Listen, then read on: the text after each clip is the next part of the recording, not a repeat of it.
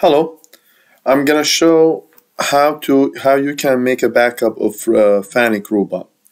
The backup that you're gonna do, also you can do it while the robot is running. You don't have to stop the robot to do this backup. Robot can be running the protection, normal protection. So you're gonna put your USB either on the control panel or on the teach panel, teach pin.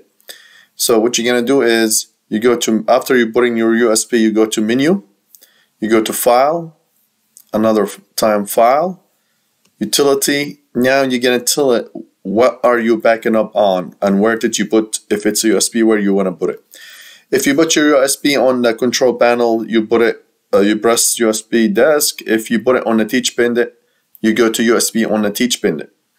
So you press where did you put your USB, and then you go back to utility again and you create make a drive, which means what folder name, what you're gonna name your backup. So you name it whatever you want, backup, and now you go to backup, and what do you want to backup? Everything. You go everything. Yes, backup all files to my backup file.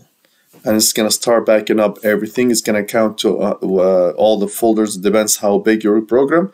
And when it finish counting, that means it's finished, it's done, and you're good to go. You can take your USB out of the computer, out of the control panel or the teach pin, and your backup is done.